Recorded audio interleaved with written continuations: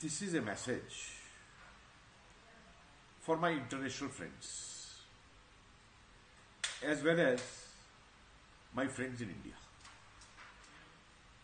and for every that person who's a nationalist, whether in America, whether in UK, Germany, France, Australia, India, or any country from Africa or from any of the other continents in this world.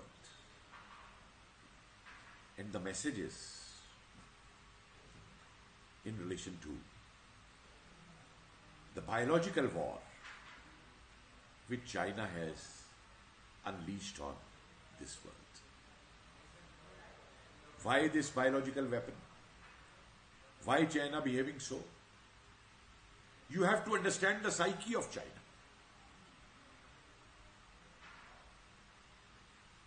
Way back in early 19th century, Napoleon Bonaparte had made a statement. China is a sleeping dragon. Don't wake her up.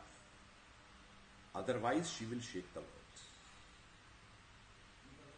But for almost 130 years, the Western powers, governed by policies of imperialism and colonialism, exploited China. The saying was, everyone should have an equal share in the Chinese watermelon. So all interests are in relation to China. China was never made a colony. But all had equal interests and shares in China, in looting China. The opium trade was started. They were made opium addicts. The silver flow was taken out. And all their resources, whether railways were built or whatever was built. So whether it was America, whether it was France, whether it was Germany, later on, even Russia, all exploited China. The result of that was that in 1949, China went through a revolution. People call it a communist revolution. I said no. Mao Zedong was no communist. Mao Zedong was another warlord of China. China has a history of warlords. He was another warlord of China who combined warlordism, fascism, and communism. All the three together to unify China and liberate China. And then what he did, he closed China for almost 30 years. And during this period, China went for arming itself, strengthening itself, on the other hand deceiving the world, like Nehru was deceived, Hindi Chini bye bye, India and China brothers, stabbed in the back in 1962, the way they usurped Tibet. People should here understand one thing, that the Chinese boundaries, because Chinese talk a lot about the ancient maps and all, so let them bring the maps of Qing dynasty and Ming dynasty and all.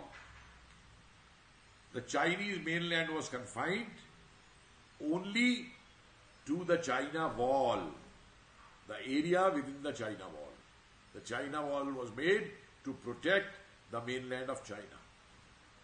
And all the areas outside that wall have been usurped by China. Then, a very interesting thing happened. China was following international diplomacy very shrewdly. And the Western powers thought to bring down Soviet Union, Russia, they can push up China. And they forgot to realize that they were waking the dragon. They thought they will control China.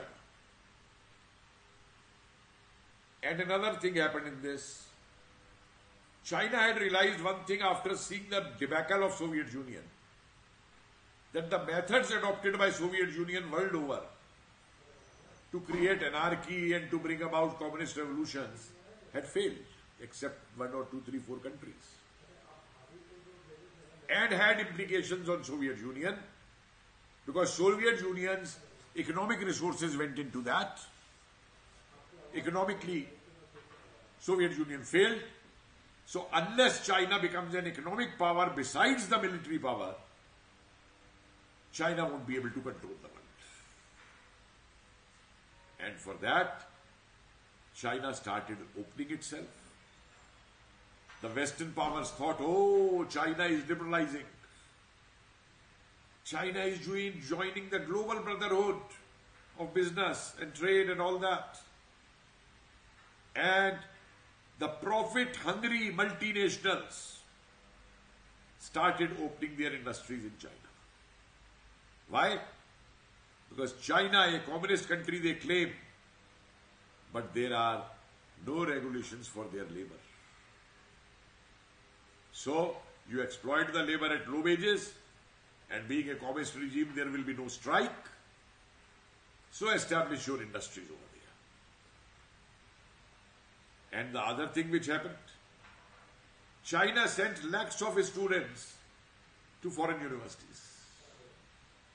And the cash-starved universities of the Western world, with privatization of education, were very happy that we are getting the Chinese students, we are getting the Chinese money, China is establishing chairs in our university, China is establishing research centers in our university, not knowing that under the dictatorship of China, not a single citizen of China can travel outside China without the permission of the Communist Party of China. And all those who were sent there, they were doctrine. And we are seeing the results now. That how the anarchist ideas were put up in America or France or England or other parts of the world. All these writing in America, etc. is not just American. There's big money involved in it. There's big conspiracy involved in it. But the Westerns couldn't, open their eyes to it. Another thing China realized during this period, because you see, China is very good in deception and analyzing. They also analyze the psyche of the world, the psyche of the multinationals, the profit lust of the Western countries. And accordingly, played their diplomatic chess in that. And what did they do? They had realized one thing, that even after being the third biggest military power in the world, they can't win the world through an armed conflict. If they go into a war, they will be defeated.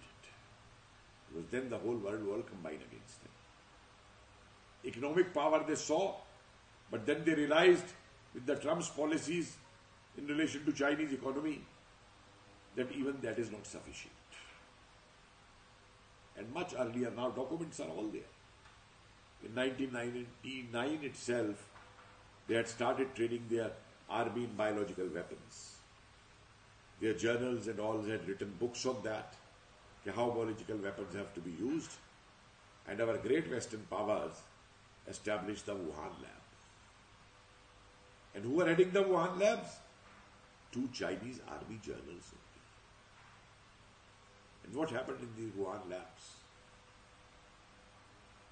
Even today, I maintain this, my analysis, that Wuhan is not the only lab in China. You still don't know how many labs in China are working on biological weapons. And with whom? And then this whole thing of COVID. Remember one thing. When this whole thing started, armament in South China Sea, Chinese planes flying near Taiwan, near Japan, they did a Galwan with India, though they were beaten back very strongly by the Indian forces at the behest of a bold Indian Prime Minister. I had in my first debate on a TV channel had said that there will be no war, where the whole media world over was shouting that we are heading towards Third World War and waiting for the day for the Third World War to start. Because the Chinese knew they can't win the world by a war. But the whole attention of the world was directed towards war. And within that hostile environment created at diplomatic and army levels, very quietly China launched this biotech weapon of corona on the whole world. The weapon was launched.